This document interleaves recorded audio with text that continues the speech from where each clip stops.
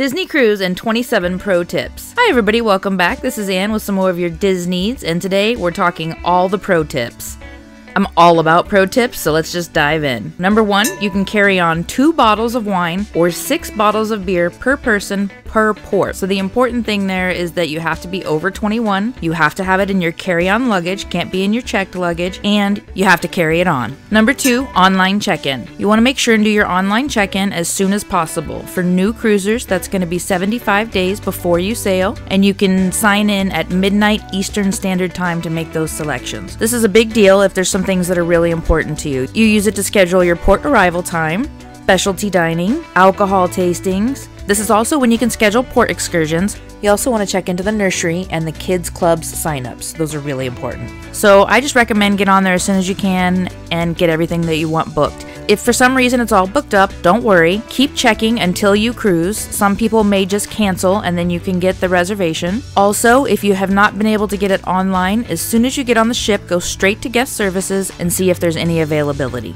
Number 3, the sommelier bin. They have this on the Disney Wonder in the Cadillac Lounge. It's $10 per glass and you can choose red, white, or sparkling. It's a great way to try out new wines without having to pay full cost, so to speak.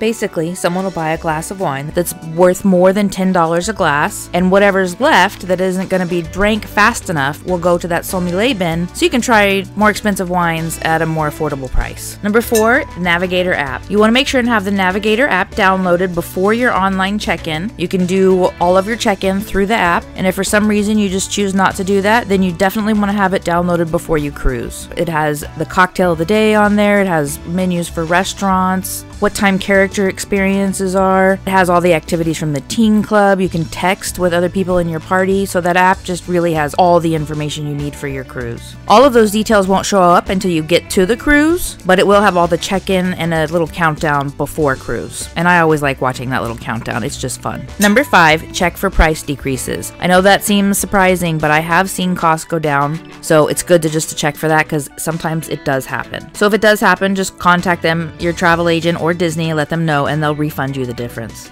Number 6, when you're packing, leave room or bring an empty bag for easier packing when you go home. So if you have your big suitcase, leave it half empty. That way you've got room when you come home. Obviously, if you need things in there to be secured, then you might want to use it for padding and go ahead and fill up that suitcase. But you can also just stuff a duffel bag in there so that you have an extra bag when you come home, just in case. Because if you're doing fish extenders, I'll explain more on that later, or just buying a lot of souvenirs, it's good to have room to put them in to go home.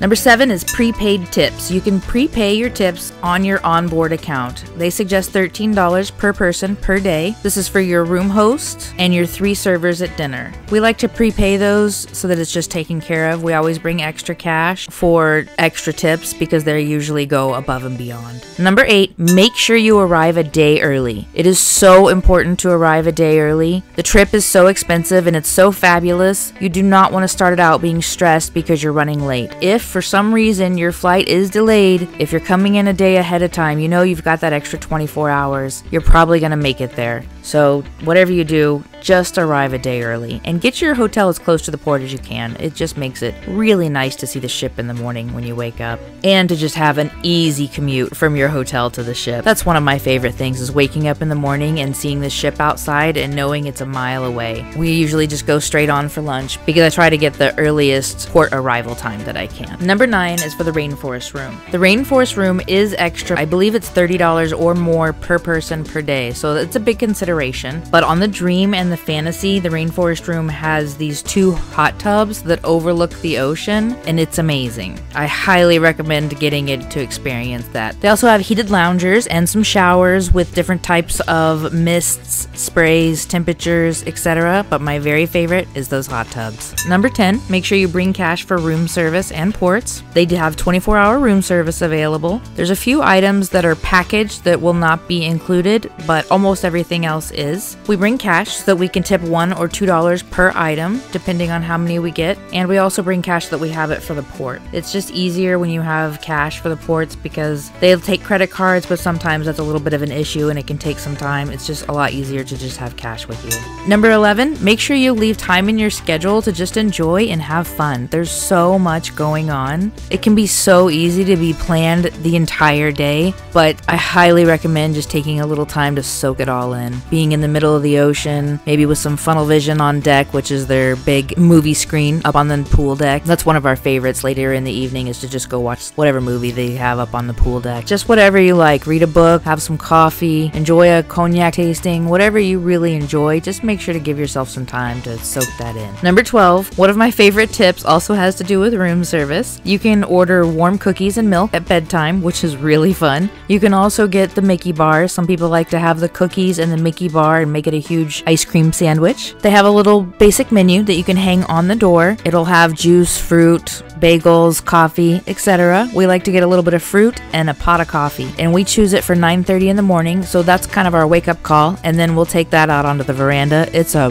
fabulous way to wake up. Morning coffee on the veranda is one of my favorite places in the world. I highly recommend trying that out. Some people also will order the coffee in the evening and then just use it in the morning. It stays warm overnight. Whatever is your preference. There's also the coffee shop available where you do pay for specialty coffees, and there's also coffee available up on deck, so there's plenty there. We like coffee, so that's important.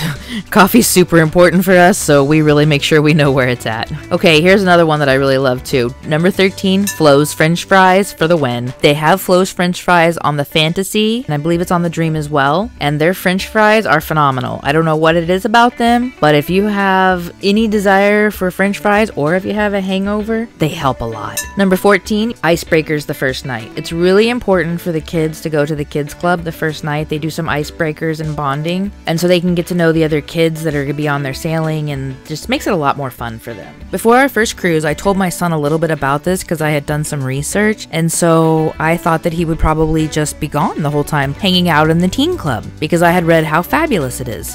It's important to note that vibe on the Dream and the Fantasy is different than the one on the Magic and the Wonder. He just liked the Dream a lot better. The layout is really fun. They had a hallway that is like metal and it shuts off so the parents can't even get in during certain times. I'm sure you can if you need to, but you get the idea. It was just really cool. And so being there that first night when we got on the ship, I said, you know, go check out the teen club. And he was there for the first night and all the bonding activities, the late night scavenger hunt, whatever it was. And I never saw him. It was so hard to get him out of the teen club. He didn't want to have anything else to do.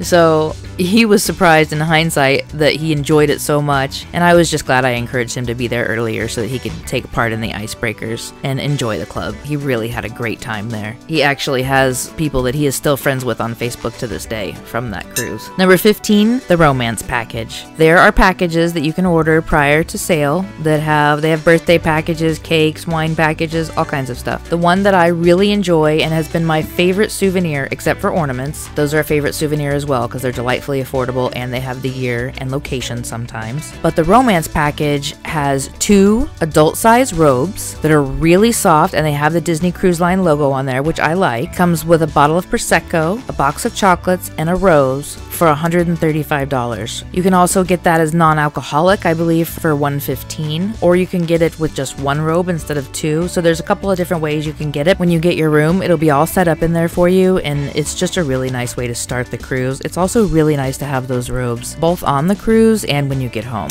Number 16, start boning before the cruise. B-O-N-I-N-E. Boning is what we use for seasickness. We also use Sea-Ban, and I bring some throat lozenge type things that have ginger and lemon, etc. But starting the boning the night before you leave helps it just get into your system. It makes the cruise a lot more pleasurable. For me, I just don't have to worry about seasickness. Number 17, Facebook groups. There's a Disney cruising group on Facebook, and they keep a list in there of other groups on Facebook for individual cruises. Obviously, safety factors, figure that out for yourself. I'm not suggesting anything either way about that. I'm just saying that there are Facebook groups out there, and people really enjoy interacting with the group before it's time to sail. You can get to know some of the people that will be on there. Prior to 2020, people did what was called fish extenders. When you get to your stateroom, there's a little fish where people would hang like a 3-pot pocket organizer for a Secret Santa type gift exchange with other people in the Facebook group. I have seen posts for the Magic at Sea cruises that they are not allowed. So I don't know if those are going to be allowed in the future or not, but if you're interested in that type of pixie dusting and gift exchange with other people in the group, you can go to Facebook group and find your cruise and see if fish extenders are allowed anymore. They used to do ornament exchanges, magnet exchanges, recipe exchanges. It can be quite a bit of fun leading up to your cruise. Number 18, get ornaments. I wish I had thought of this when we first started cruising. They're usually between $10 and $20. I think they're a really great price. They will say the year that you're sailing and sometimes the ship. We also like to get them in port so that it'll have, for example, Tortola 2013. It's really nice to have those over the holidays. You can just think back on all the fun that you had through the years. Number 19, free charms. Go to the port shopping desk and they'll let you know how you can get those. Sometimes they have them at that desk. They'll have a port shopping talk where they will tell you how to get the free charm. They also will have giveaways during the port shopping talk, so I like to attend those. The jewelry education is really useful, but I really go in there honestly to see if I win something and just see what's unique about that port. I just enjoy the education of it also.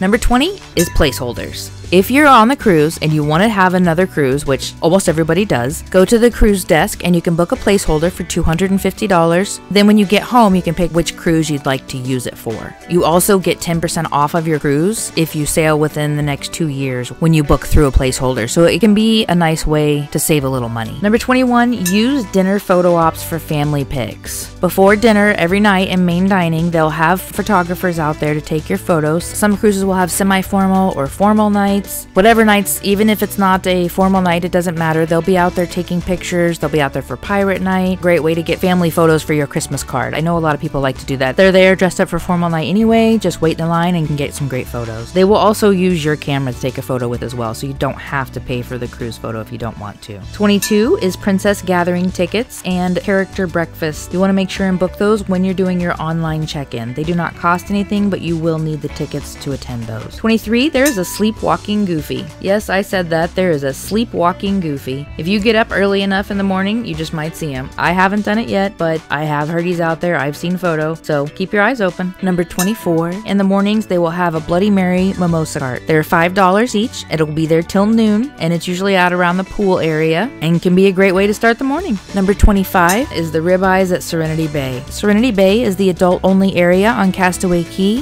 Their lunch over there has ribeyes almost every time, and they are so good. Number 26, family tables. They do family tables on Disney Cruise Line and will seat you with another family. So if you do not want that, make sure to request your own table. It is not guaranteed, but if you really don't want to sit with strangers, just be sure to request your own table. And our last pro tip, sometimes over at Serenity Bay, you can get 2-for-1 cocktails late in the afternoon. Okay, and here's a pro tip just because I have to have one more pro tip. When you do your online check-in, you're allowed 1 Palo brunch and 1 Palo dinner per cruise. If you don't have a sea day on your cruise, you might not have Palo brunch, but this is a tip for Palo dinner. If you want a second Palo dinner, I have heard that if you go up there on the first night of the cruise, you can get a second reservation. I would go as soon as you get on the ship if that's something you want, but some people really love Palo, so that's something to look into. Make sure you go subscribe and ring that little bell so you'll be notified as soon as we put out any new videos. Thanks for joining us, everybody. That's all the pro tips I have today. I know there's a lot of Disney cruise pros out there, so please let us know any pro tips that you may have down in the comments below, and we'll see you real soon with some more DisNEEDS.